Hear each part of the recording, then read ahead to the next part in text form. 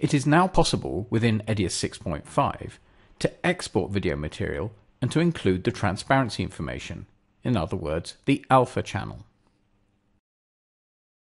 For exporting video material, including its alpha channel data, you can either use the Canopus HQ and Canopus HQX AVI formats, which since EDIUS 6.5 can also carry the alpha channel data, or the new QuickTime variants Grass Valley HQ and Grass Valley HQX.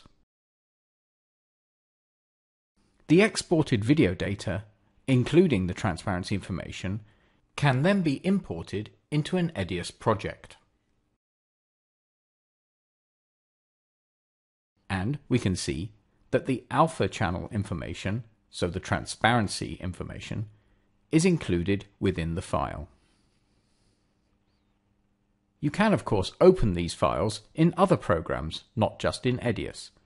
For example, in Adobe After Effects,